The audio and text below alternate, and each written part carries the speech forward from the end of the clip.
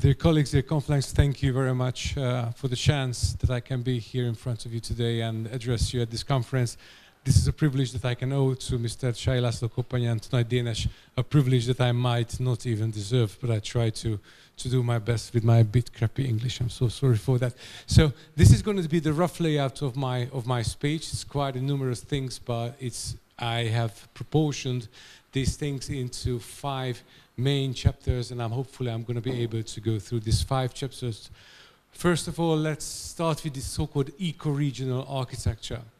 The story behind eco-regional architecture is that in 2008, 2018 and 2019, the Research Institute of Art Theory and Art Methodology has invited architects, Hungarian-born architects from outside the Hungarian borders, from Slovakia, from Austria, from, of course, Transylvania, and we asked them to give lectures for the Hungarian public, not only for professionals, but for the public interest, to give lectures through which they can prove somehow the double cultural identity, saying that they have a certain Hungarian background and yet they live outside the Hungarian borders, and we wanted to know if this double identity is reflected in the houses or not.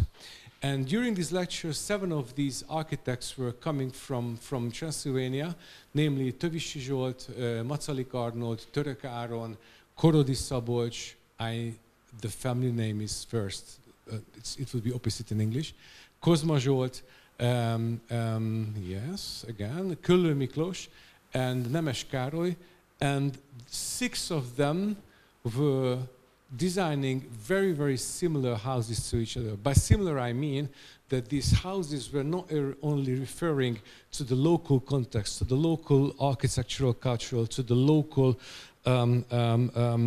geography, sun, wind, and other type of topological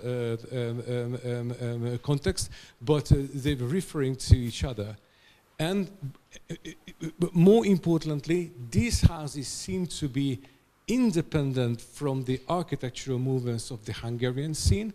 And even more importantly, these new types of houses seem to be also independent from the heritage of Kós Károly, which is quite crucial to say amongst friends from Transylvania. But keeping Kós Károly legacy as a very important heritage, these houses tried not to repeat the forms of Kós Károly, but somehow tried to create a new type of architecture, a type of architecture which is independent from the Hungarian scene and independent from their own history. Here I've got to open up a small bracket or make a footnote.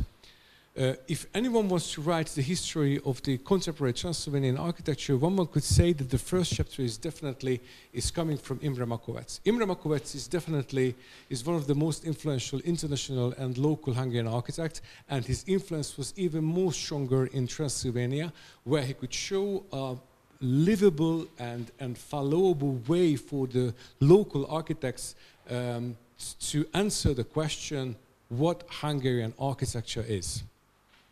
And therefore, the first chapter in the Transylvanian architecture is a kind of organic architecture, Hungarian organic architecture. And I think it's a huge step from the part of the local scene that they could step out of the very influential and very rich shadow of Imre Makovec, but still somehow it was a Hungarian shadow. And from this point, we can talk about contemporary Transylvanian architecture. For the ones who would not know where Szekler Land is, this is the whole part of this map is Transylvania, more or less. This is in the middle. You can find the Szekler Land, and the houses that has been showed by the architects I've mentioned before were basically coming from this region of the country. Of course, at the Institute, we were very enthusiastic about this new phenomena, and we organized launched a survey on these houses. We visited 80 plus houses and 80 different locations. Here you can see on the map, and conducted interviews with the architects. And this documentation is probably would be published soon in this year or in the next year. And the reason why we call this eco-regional architecture was that it seemed that this type of architecture, what I'm going to talk about in a very short sentences, are not only concentrating on the local geographical context of the Szekler Land, but tries to somehow embrace and adopt the ecological and the other sociological circumstances of the given community, of the workers and the clients. If I say that this is a new type of contemporary architecture, anyone who says that, that sentence comes with a very difficult task, and this task is that you've got to be able to point out the first one. Because if you say that now we've got a new contemporary architecture, and 10 years ago, 15 years ago, 20 years ago, there hasn't been any new type of contemporary architecture in the region, there has got to be a first one from which you count the era of this new type of contemporary architecture. This first house, actually these two first ones, were designed by Többisi Zsolt and his colleague Máté Zoltán. This old belfry at the courtyard of an old retirement home in Gheorgheni, and the second one is a funeral home also in Gyergyó-Remete. These two houses were highly praised by not only the local Hungarian architects, but also the Romanian architectural scene, and both houses were awarded by national prizes from the National Chamber of the Architects. And that was something very, very important for the local architects, because these two houses were proved for the local, especially young architects, that it's worth doing new type of architecture in Transylvania. It is okay to be Hungarian, it is okay to be local, and this is highly appreciated, as it turned out, from the Romanian architectural scene, and it's still highly appreciated by the Romanian colleagues. So these two houses seem to be the first two houses which are more or less independent from the Hungarian scene, more or less independent from Kós Károly's heritage, and more or less independent from the influence of Imre Makovec, which also resulted beautiful houses constructions in Transylvania, but still we could label it as a Makovecian, as an organic architecture. Okay. When we talk about a folk architecture and the influence of folk architecture on contemporary architecture and on the modern architecture, it's almost a total cliche to say that, okay, folk architecture is, of course, is the basic of everything. But when you come to the concrete examples, the solid examples, it's becoming very difficult to point out the real points, the real connections between old and new. It's very easy to say this type of almost logical cliche that everything's based on the folk architecture, but it's difficult to point out in its reality. The why we were very lucky during this research project is that it turned out that the barns, amongst many other factors, the barns were playing a crucial role in the self-organization of this new type of eco-regional architecture. Because if you take a good look at the barns, it turns out that the barn is an archetype. By architectural archetype, I mean a function, an architectural phenomena in which the function and the form is inextricably intertwined with each other. So it means that from the form I realize the function, and if I say the function, I immediately can associate a form of it. For instance, let's say I say Greek theater. All of you could imagine a Greek theater immediately. I would say amphitheater. We all know how an amphitheater looks like. I say ancient house, ancient peasant house. We all think about the gable, the roof, the pitched roof, and this very quiet forms. And this is the very same with the barns, which are very important, almost urbanistically important organizing elements in the body of the village. Secondly, the volume of the barn is stereometric. It means that the short side and the long side of this volume are equally stereometrical. equally symmetrical, so they are symmetrical from both sides, but this symmetry is not too rigid. It means that, that it can be melted itself into a slight asymmetry according to the functional needs. It means that a barn is never pressing itself, if as such can do as such thing like pressing. It never obeys itself to a rigid geometrical idea, but the geometry always follows in a way the functional requirements. So that allows a little bit of asymmetry, which enriches the whole compositions without this surplus need of being composed of the composition. These are, by the way, these are the barns refurbishments designed by our colleagues Győző Esztány, and all the pictures that you can see was taken by me.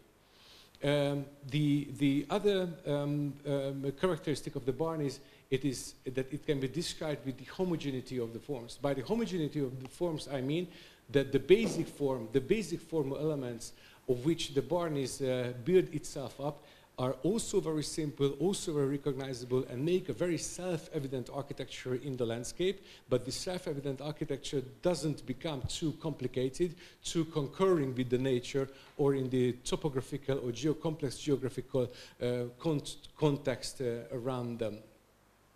Please, may I drink a bit of water because I'm nervous and I feel that I'm very... Thank you. Yep. Okay.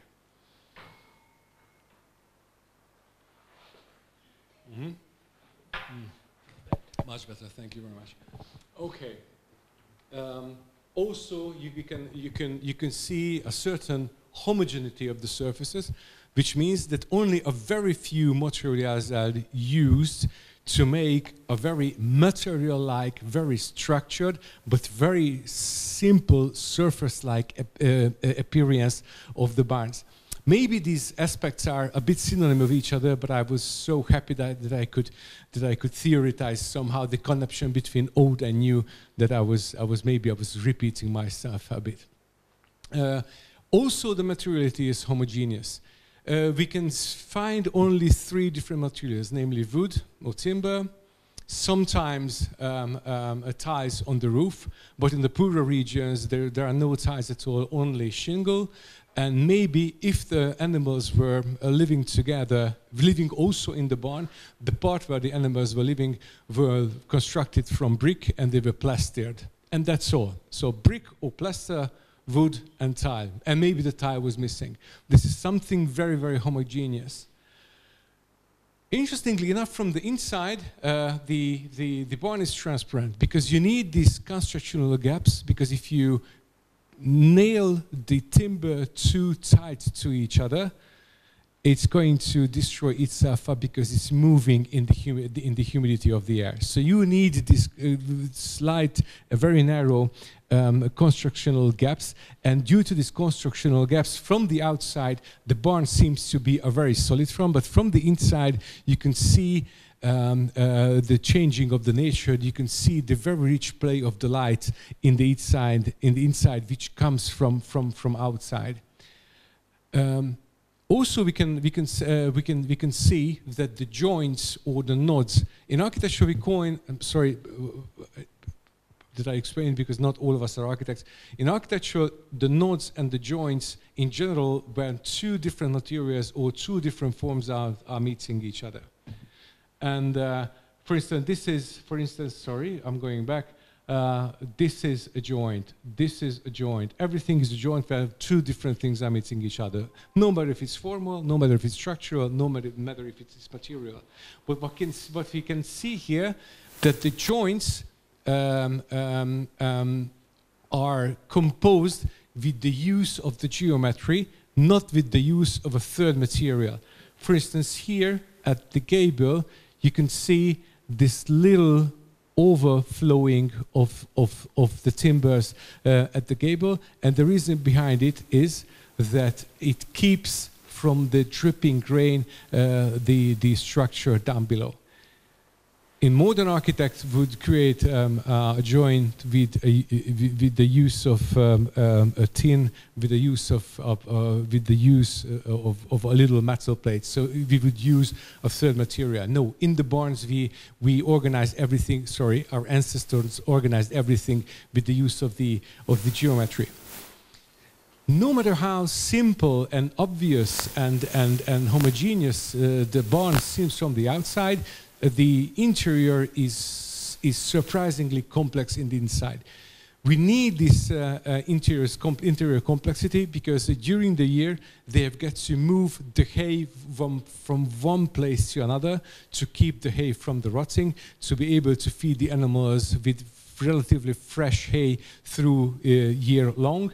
And for that, as you can see here, we can find a small interior place, but above that a double haze interior place. So it's surprisingly complex and rich, this seemingly very simple form in the inside. The barn, the center of the barn is the place where the chariots have chariots. Yes, the carts and the chariots have stopped. So this is the central place where all the other additional places are opening in the inside, and there are two gates which are opened to the backyards and opened to the élet or the front yard, or for the garden, as Anthony called the front garden of the yard.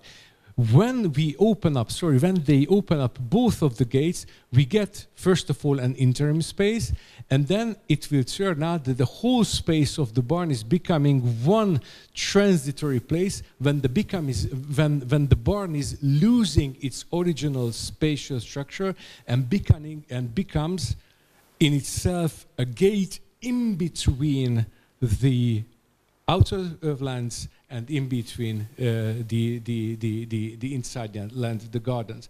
And I think this is something very remarkable, because we only rarely find a building or a type of function in modern architecture which could equally function as a normal functioning house, and with opening its gates, then it could function as a gate. So this is something very unique. It was unknowingly, of course, was invented many centuries ago. Although every barn is a bit different from each other, we can say that the proportions are crystallized, and these crystallized proportions gives us the sense that somehow these barns are timeless.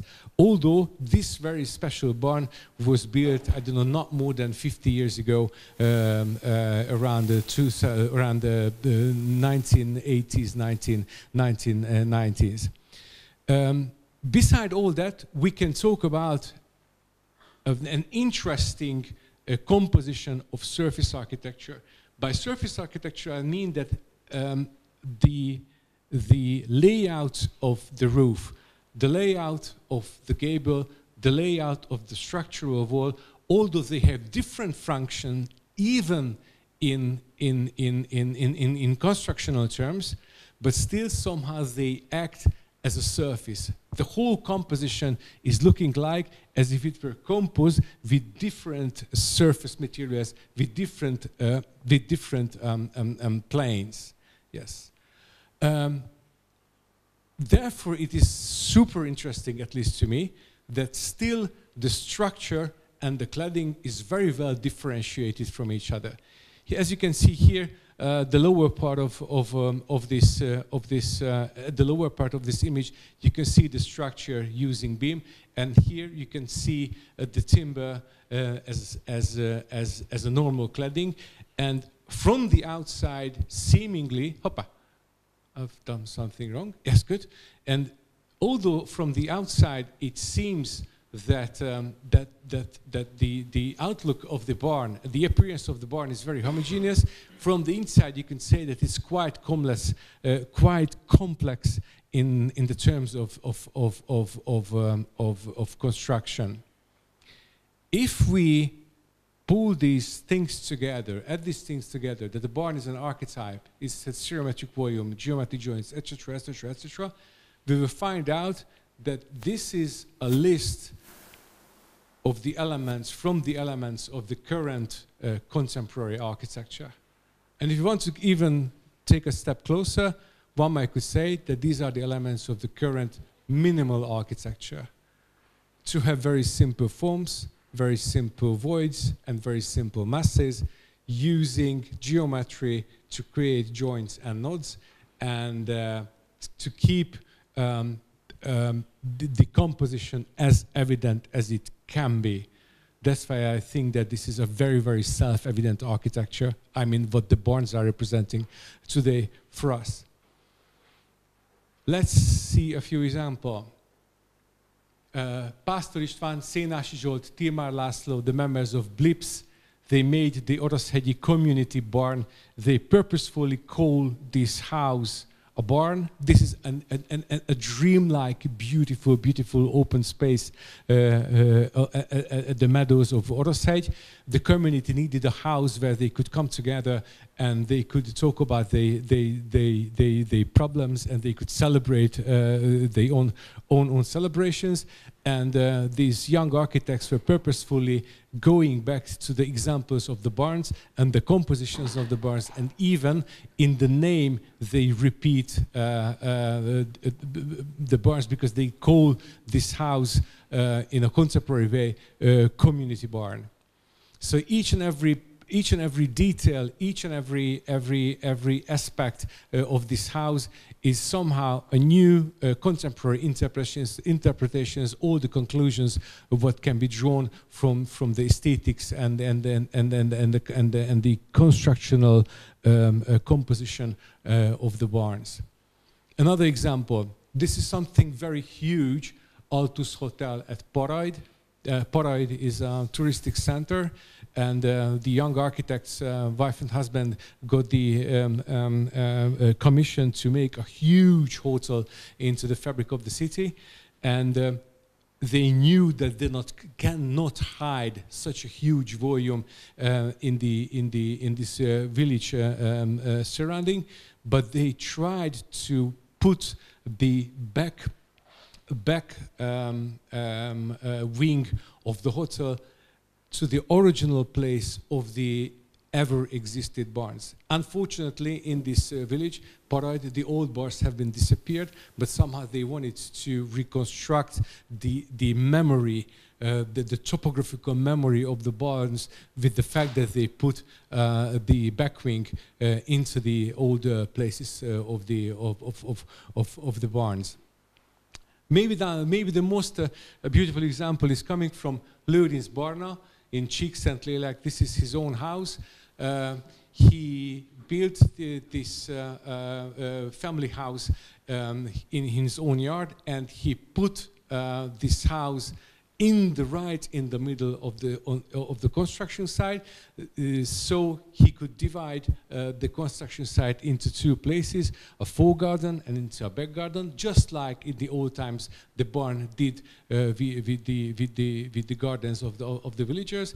And as you can see, the size of the barns, which were relatively besides the churches, of course, much bigger than the sizes of the family houses in the Szekler architectural landscape.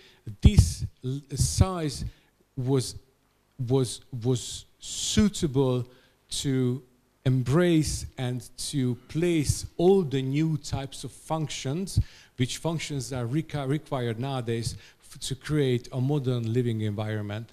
Bathroom, jacuzzi, internet cable, complex spaces, well-used and usable staircases, etc., etc., etc. All the types of functions which are necessarily missing from a peasant house, and functions which cannot be pressed into the dimensions of an old peasant house. To me, this is one of the most inspiring example of how the old is fertilizing and helping the creation of a new, something which hasn't been seen before. And finally, I love this house very much. And finally, one of the members of the youngest generation, Dénes Péter, he bought his house to his own sister, and in this case, the family had an old house which was at the front of the side, and they wanted to add new functions to this old house. So the strategy was that they refurbished the old house and didn't deal with the problem that the old house is not suitable, not good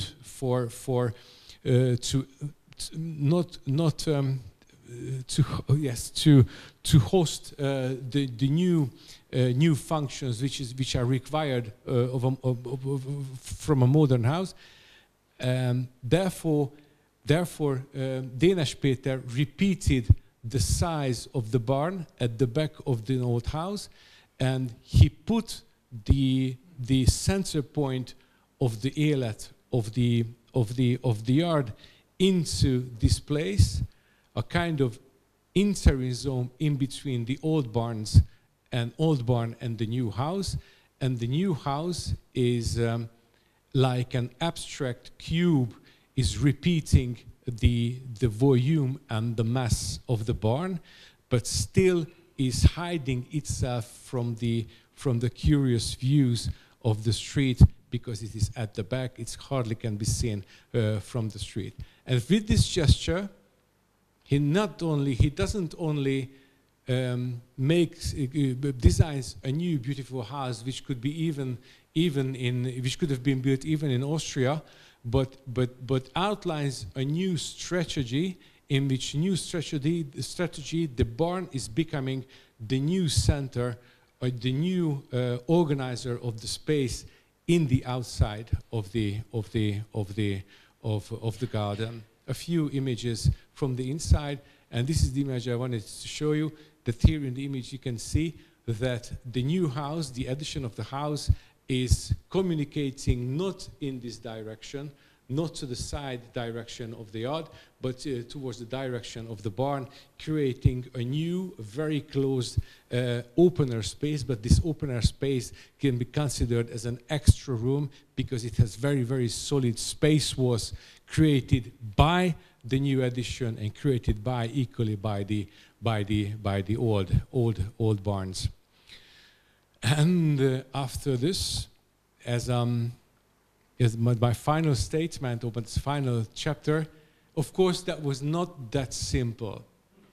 When Köllő Miklós, one of the aforementioned architects, designed his own house in Gyergyócsomafalva, he had also the desire to design for himself a new barn, and he said that he thinks that a new barn cannot be designed in Szeklerland, because it is so old and it's so crystallized that the barn that his own grandfather had been built is just perfect for the purpose. So he didn't do anything. He didn't destroy the old barn, but he tried to refunction the old barn.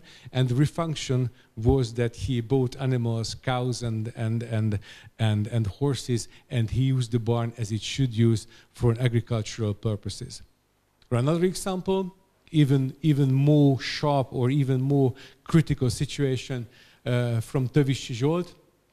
In Csíkpálfalva, when he refurbished and renovated and enlarged his own family house. That was the old house, and this is the addition of the old house. First, he wanted to destroy the barn, which is situated here at the street.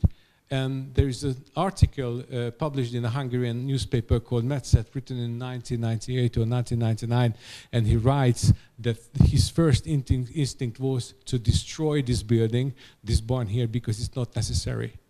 And even him, who's one of the founding father of the so-called eco-regionalist architecture in Transylvania, even him took a few years to realize that the solution is not destroying the barn, but somehow taking the time to find a new way to use it. And a few years later, he refurbished the barn, and he actually, I'm not sure what he's doing inside the barn. Maybe Győző going to tell me this answer, because he didn't let us in when we were there. But the barn stayed at the place, and he by keeping the barn its own place, he didn't break the rhythm, the volume rhythm, the architectural rhythm of the whole village. The reason why I show you this example is that story, to keep the barns as architectural source, to use the barns as a kind of inspirational form, to realize that it was not easy, not even easy from the architects themselves, who are now counts to be the leading figures of this so-called eco-regionalist architecture. Thank you very much for your kind attention. That was all what I wanted to bring you.